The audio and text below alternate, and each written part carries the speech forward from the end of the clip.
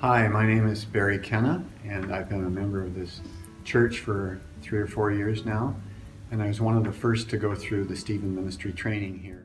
Everyone goes through a period of distress or a rough patch in their life, and sometimes it's pretty helpful to have somebody come alongside you to listen and to be with you as you go through that patch.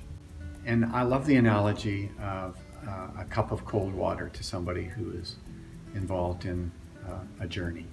And I think that's what sums up what I think a Stephen minister is. We're not there to come up with all the solutions or whatever, but we are there to be a compassionate listener, heavy on the listening.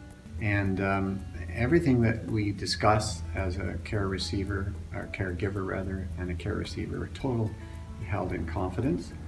And there's no one that knows the name of your care receiver but you. Okay, you don't have to be a student of the Old Testament or New Testament or a prayer warrior to be a Stephen minister.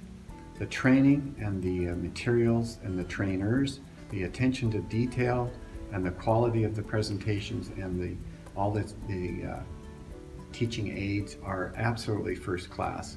And the real bonus is that you're going to learn a whole bunch of skills that we would apply to our relationship with our care receiver, but you also get to adopt those skills to your own life, i.e. active listening, establishing boundaries, or assertiveness. All those are very helpful tools for me and my fellow Stephen ministers' lives. So that's a real bonus.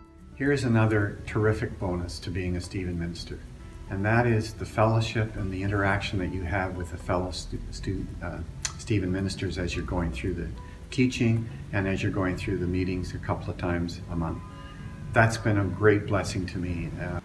So if any of this information makes some sense to you and possibly you would like to explore it a little bit further, I'd love you to think about the chance of being a cup of cold water for somebody, and talk to Allie or Gwen or Ken or Philip or one of the Stephen ministers that are currently around the church, and see if that might be a fit for you.